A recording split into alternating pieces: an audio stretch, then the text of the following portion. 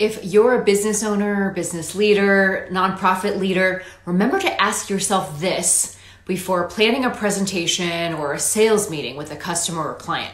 Who does this customer or client want to become, and how will they feel after working with me?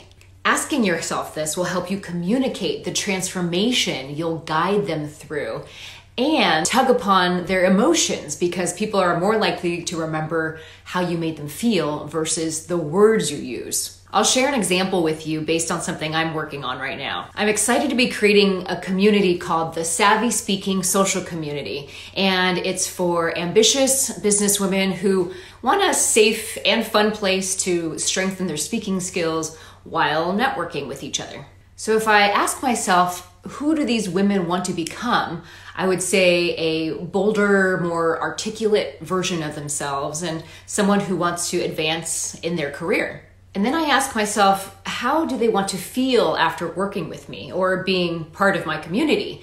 And I'd say they want to feel empowered and more confident to step up to any speaking opportunity that comes their way.